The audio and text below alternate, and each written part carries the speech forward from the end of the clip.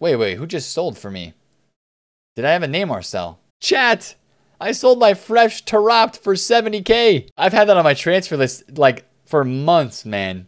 For months, I've had that guy on my transfer list. Where's Taropt? How much is this dude? Like 20K?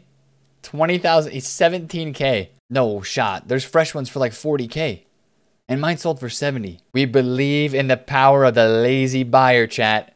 Wow. Coin transfer on Taropt? Nah, man. I've literally had this guy on my transfer list for so long because he was fresh. And I was like, you know what?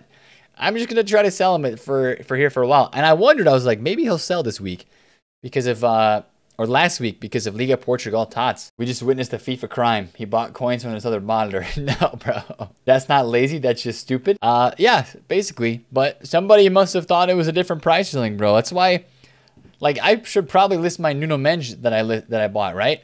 Like, I bought 20 of this guy for 100K, and I should probably list them up at like 150.